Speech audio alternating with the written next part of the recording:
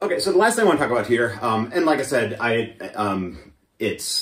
probably only will go about another 15 minutes here, so if you guys want to stick around, otherwise I could definitely use a nap after we're done, to be honest. But so I want to talk about, well, let me sketch out kind of an example here. We have some frame S prime, and now let's say you have some, so it's moving here at some speed v as is normal. I didn't orient that properly, who cares?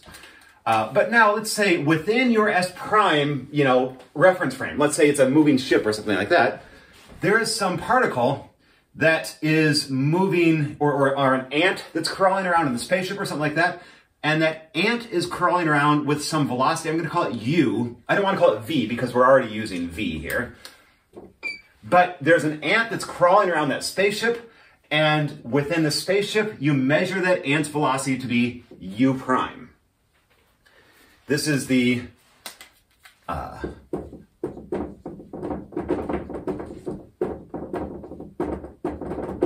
it's velocity of object as measured in S prime.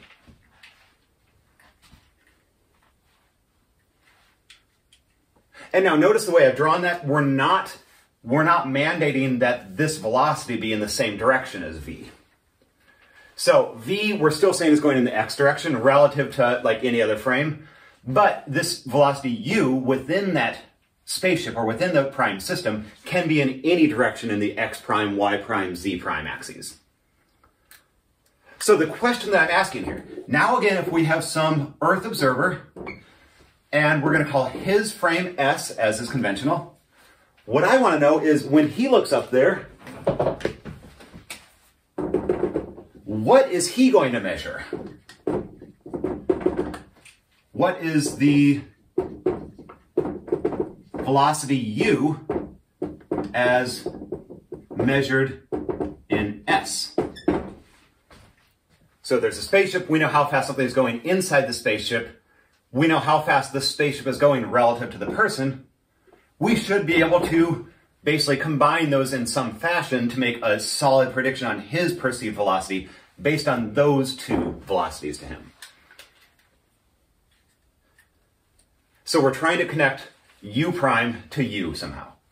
Now, to do this, I want to backtrack just a tad, and we're going to work out how to do this in the Galilean transformation system, and that's going to be a little bit more simplistic. So once we see how to do it using Galilean transforms, then we're going to put everything into the Lorentz transform notation. It'll work exactly the same way, but it's just slightly more complicated. So again, the simplistic case, and this is not the full solution according to relativity, of course, because we need to use Lorentz transforms. But let's go ahead and try this here. And to do this, how do I want to? Yeah, let's assume we know u prime, want to find u.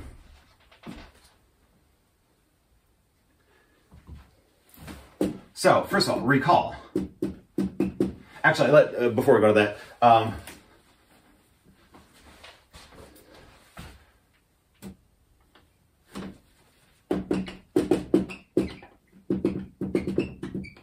so first of all, by definition, what does it mean to be u prime? What is a velocity as measured in a reference frame S prime? Now, I mean, that might sound like a dumb question, but it's not at all. It's a much less obvious question, I think, than you might give it credit for. And the way that we talk about that here is, and let's consider just motion in the x direction here.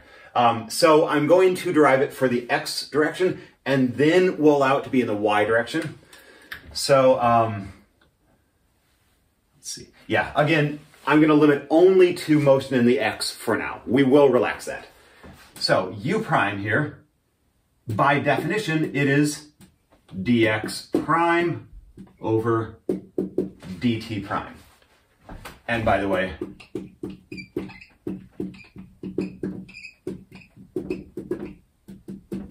so we are assuming motion only in the x prime for now. And this makes perfect sense. It's how much space we're covering as measured by S prime divided by how much time elapsed, again as measured by the same person. So those primes there are not only important, but they're absolutely required. that if you were trying to calculate this using like dx or dt without the primes, those would not be the distance or the time interval as measured by the guy in the spaceship. So all three of those primes have to be there for this to be consistent. And then now,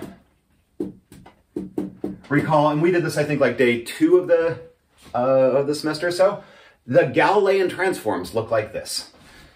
For motion in the x direction, we have x prime equals x minus vt. Remember, this is essentially the defining equation for Galilean transforms. We had y prime equal y, z prime equals z, and t prime equal t. So in this case here, according to Galilean transformations, dx prime, I'm going to take the derivatives here equal, or the infinitesimals, dx minus v dt, dy prime equals dy, dz prime equals dz, dt prime equals dt. So in this case here, dx prime over dt prime, which again is what we're calling u prime, so let me put that on the very left-hand side. U prime equals dx prime over dt prime. Now, all I have to do is put that on the top, put this on the bottom. So dx minus v dt over dt. And now I'm just going to distribute that dt from the bottom. So this now becomes dx over dt minus v dt over dt. And hopefully you can all see that dt over dt is 1. And this is the more interesting one. Dx over dt is actually, it looks a lot like that, except here is dx prime over dt prime. That's what we called u prime. So this is actually going to be the motion of that, or the velocity of that ant or the particle or whatever, as measured in s. So this is simply u, the velocity without a prime. And this whole thing on the left-hand side had equaled u prime to start. So our equation now becomes u prime equals u minus v.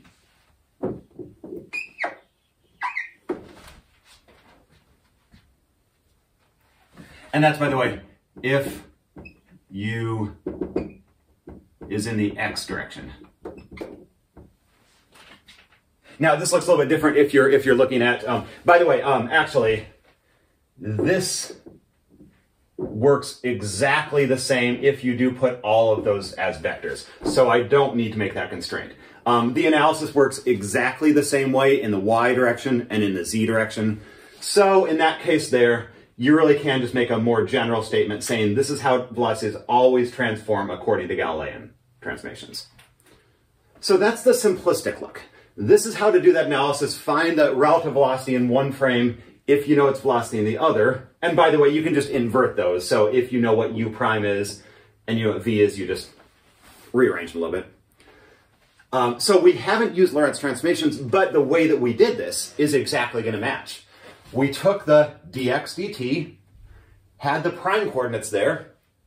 We used our transformation laws to then turn them into differentials. And then now when we put those together, you can replace like dx's and dt's with u's, exactly what we're looking for in the first place. So we're going to do exactly the same thing, but now we're going to do them with Lorentz transforms. By the way, I used to hear stories about a legendary professor at Harvard who he was left-handed, and he would fill up the entire blackboard and then start back where it began. And using just an eraser in his right hand, he would write here and erase directly in front of him. So there was always 100% of blackboard coverage. I can't possibly do that, but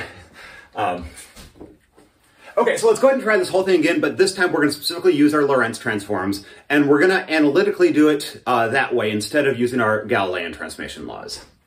So again, we're going to assume that u prime equals dx prime over dt prime, and I am going to focus here, let's say no motion in y and z. So we don't need to worry about any changes in y or z. We'll come back to that, or I'll let you guys do it on a problem set in the future. But now we're going to use these transformations. And you should memorize these at some point. So I'm not even going to bother with the y and the z. We already know that's not even going to come into play. So let's look at the x and the t here. And specifically, let's look at dx prime. I'm going to write it in terms of the right-hand side, equals gamma, that's a constant, times dx minus v dt, and then dt prime, same thing.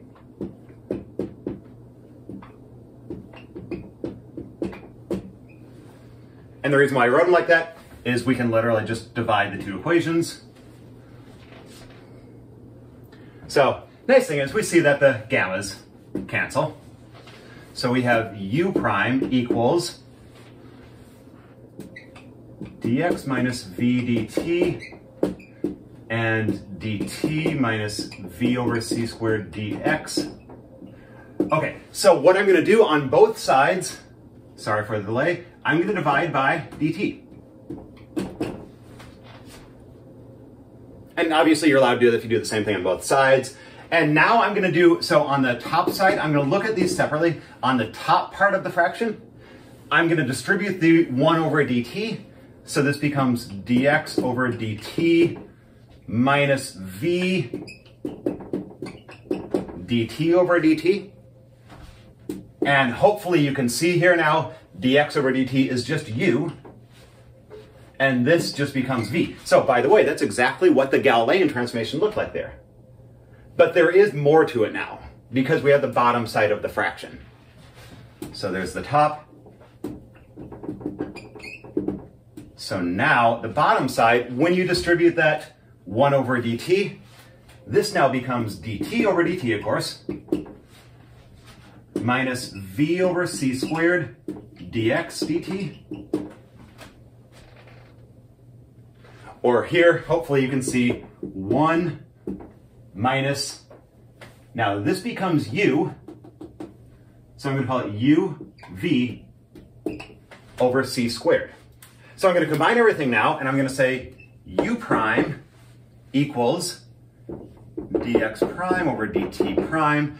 And now, as we know, it's going to be the top here, u minus v over 1 minus uv over c squared. And that is what our u prime is. And that's it. That's the end of our derivation. That's exactly how you transform velocities. One last thing. We had said that all of this was velocity in the x. And just to be very clear on that, let's go ahead and directly indicate that now. So this only corresponds to velocity transformations in the x direction.